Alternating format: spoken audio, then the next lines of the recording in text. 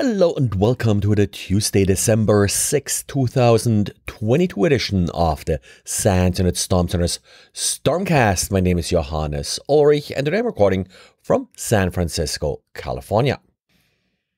I mentioned, I think it was late last week, maybe Friday, about the latest version of videolan's VLC fixing some critical vulnerabilities.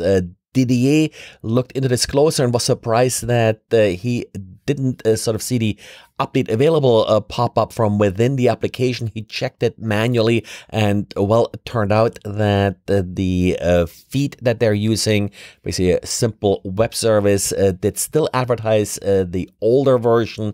Earlier today, Videolan did actually fix this problem, so you should see that update now being advertised straight from within the application. And then bad news for everybody running a server with a Baseboard management controller from AMI, which, well, sadly is probably pretty much sort of everybody.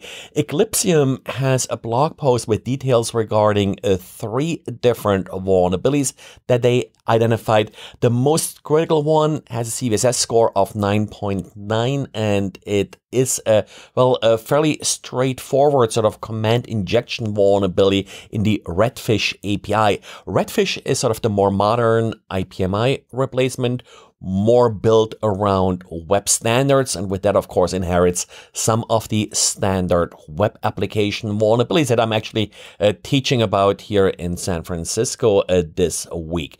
Only constraint here is that the bash code that you are injecting as part of the URL has to be, well, first of all, valid bash code, but also a valid URL component, because nothing here can be sort of URL encoded. Well, they have a little sample, I guess, proof of concept exploit here that basically just downloads a URL via curl and then pipes it to a bash. The exact URL that's vulnerable here has been withheld so far. The second vulnerability, CVSS score of 8.3, is, well, one of your good old default credentials for root for SSH. And least important is the third vulnerability, which is a simple user enumeration via the API. So the big concern here is the first vulnerability, arbitrary code execution, which could essentially allow an attacker to completely take over your server if they have access to the Redfish API, which, well, you definitely should not expose to the internet, of course.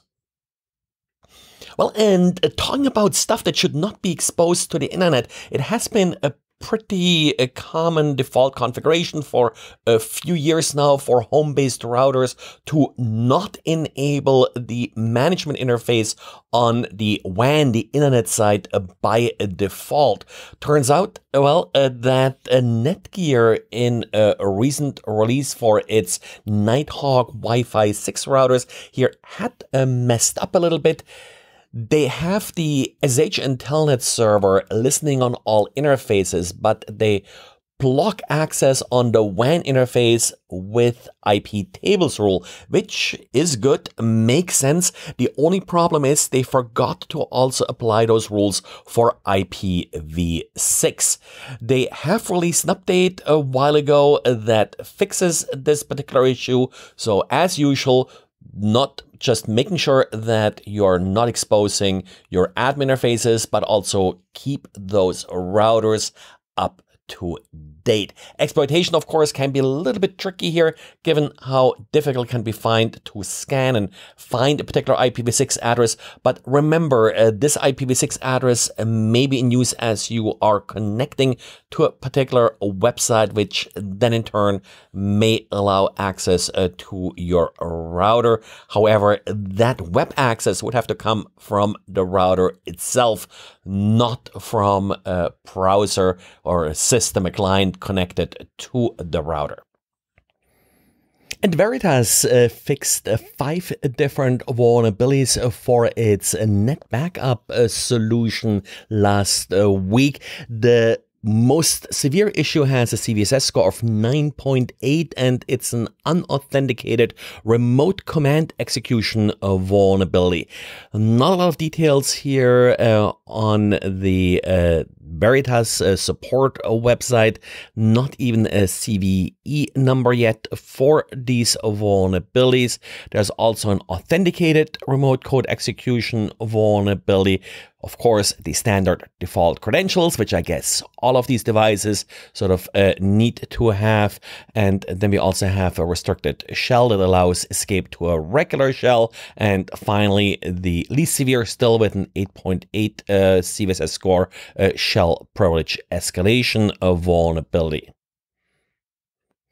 Well, and that's it for today. So thanks again for listening, and talk to you again tomorrow.